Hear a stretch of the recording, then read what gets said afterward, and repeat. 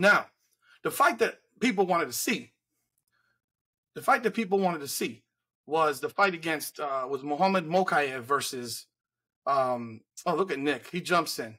He jumps in to fuck with my combat corner because he was late. I'm running this down. I have one more fight. No, go ahead. Go ahead. No, what? No, I said go ahead. The last fight was Mohamed Mokaev and Manel Kape. That fight was big hype before it. These guys got into a fight before the fight. Crazy shit on the stage. Crazy shit in the hotel. And Mokaev, who was undefeated, looked like he may have tapped. They moved the card from the early prelim to the first fight of the prelim. Should have been on the main card, but then, honestly, that fight laid a fucking egg. What a disappointing fight. Mokaev won. But there's a spot where it looked like he might have tapped. And Kape has posted that on social media. It looked like he might have tapped. Now, maybe he didn't. He did try to take Kape's shorts off. He pulled them literally right off. That should have been a point deduction, in my opinion, the way he pulled his shorts off.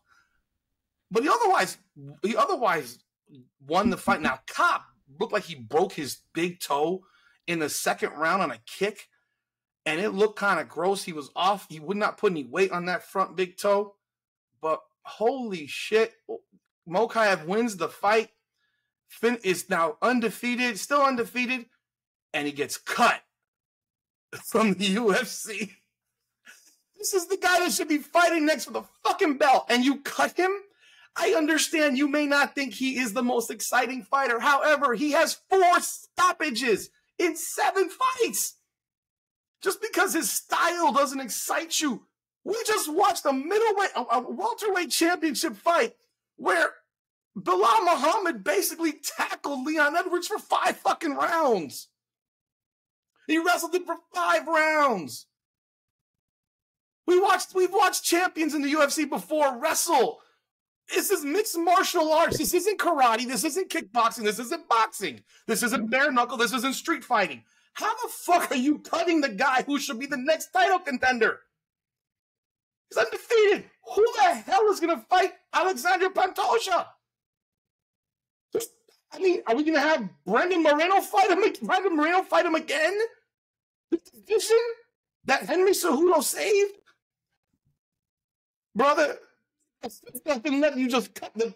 Like, what? The UFC at times loses itself because you don't cut a guy who's undefeated in your organization because he doesn't fight aesthetically pleasing. And I don't give a shit what he did backstage. I don't care. Manel Kape is a crazy man, too. Manel Kape gets in this bullshit with fighters all the time. This isn't new. And you cut him? After he wins? Beats me.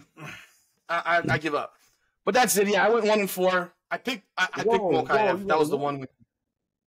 I went 1-4. I'm just as bad as you in the CFL picks. I went 1-4. I picked Mokaev. I picked Chikaze. I picked King Green. I picked Curtis Blades, and I picked Leon Edwards. And I lost all 4 up top, and I won the Mokaev one fight. Harder than you think.